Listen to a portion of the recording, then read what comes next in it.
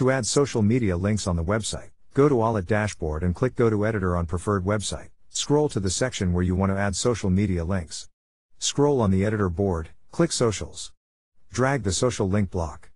Click on icon to edit. Select Component Settings. Under href, enter the link of your social media account. Set Target as New Window to be redirected to a different page if website visitor clicks on that icon. Set Target as this window if you wish website visitor to remain on same page. Select the social media network you are setting up. Select Color to retain default color of icons representing the social media network.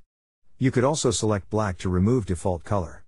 Under Title you can enter a small description about the social media network being set up.